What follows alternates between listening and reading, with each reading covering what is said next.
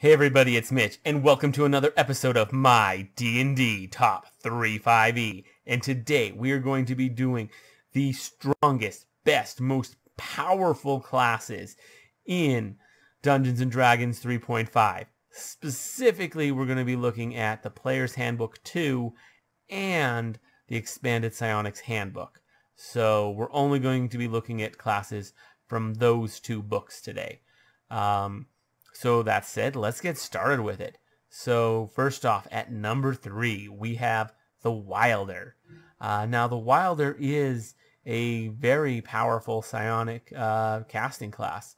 It was a little bit of a close one. I almost put them at number 2, but the fact that they are so limited in their powers known, that like the number of them that they can have, it's really restricting, especially for new players. If they don't pick the right powers, they're gonna be underpowered. You really got to pick the right ones because you only get 1 power per level for the most part.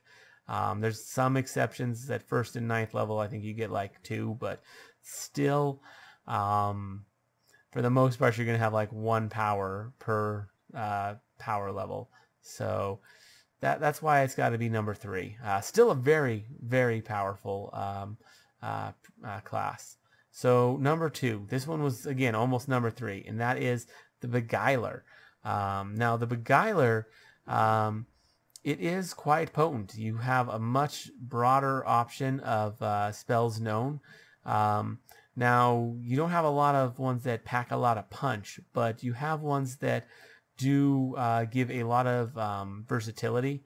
Like you have so much stuff with stealth, with deception, with mind affecting effects.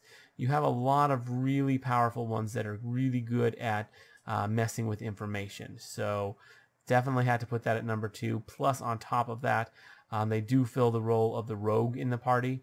So if you were making a party of all casters, this would be the way to do it, because you need somebody who can find traps, and these guys are just as good at that much as the rogues, although they don't get sneak attack. But at the part that you really need a rogue for, they're just good at that. So yeah, that's number 2. Now number 1, we have the Scion.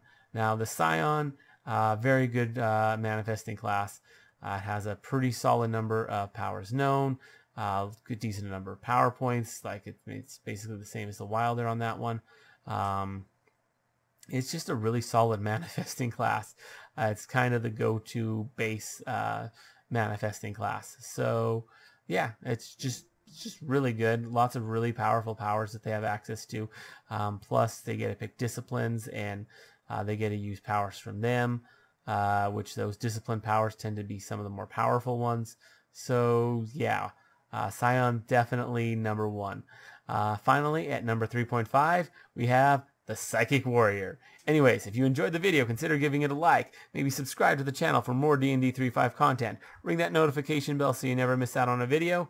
And anyways, also leave a comment down below. Let me know what you think what you think of this list and what you would put as your top 3.5. But anyways, as always, I'm Mitch, and I'll be seeing you